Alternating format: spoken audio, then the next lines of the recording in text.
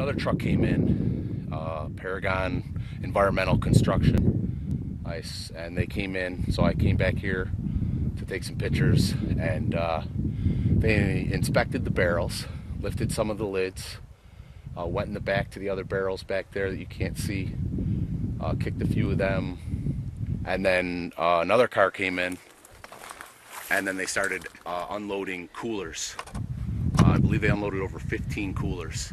They put them inside the construction trailer, and then they packed up and left. The toxins are just leaking out of the barrels. They're just open, and nobody cares. This is it. This is where my daughter's sick. I know it is. What scares me is there's no cure.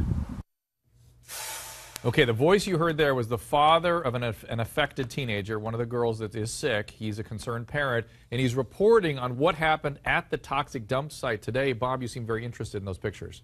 Yeah, it's the first time I've seen them, and I think it just sort of plays on what I had talked about last night, that apparently, you know, somebody at EPA dropped the ball, or EPA, the institution, dropped the ball in not physically, supervising this site and this cleanup.